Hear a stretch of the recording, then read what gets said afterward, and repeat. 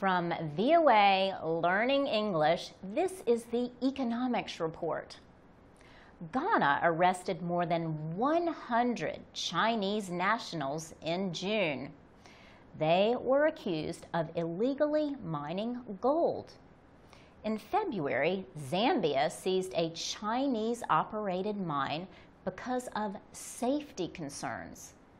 And Gabon has decided to seize property from 3 foreign oil companies, including one from China. Some observers say these and other incidents appear to be a reaction by African governments against Chinese investment on the continent. China became Africa's top trade partner in 2009.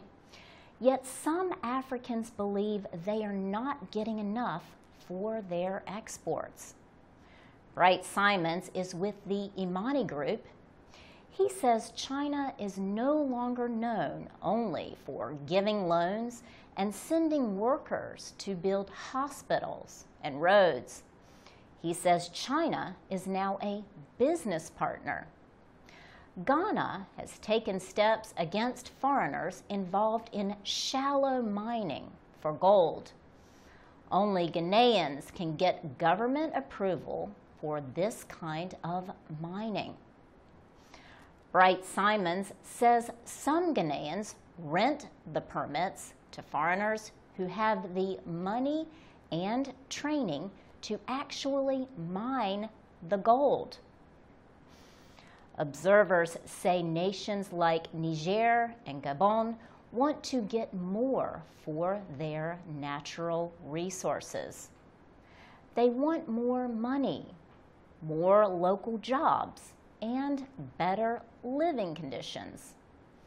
Worldwide demand for oil, coal, iron ore, and uranium has made their negotiating position stronger. Some nations are also concerned about abusive or illegal operations. In Gabon, the government says it is planning not to extend operating permits to 3 companies, including Addax, which is part of China's Sinopec.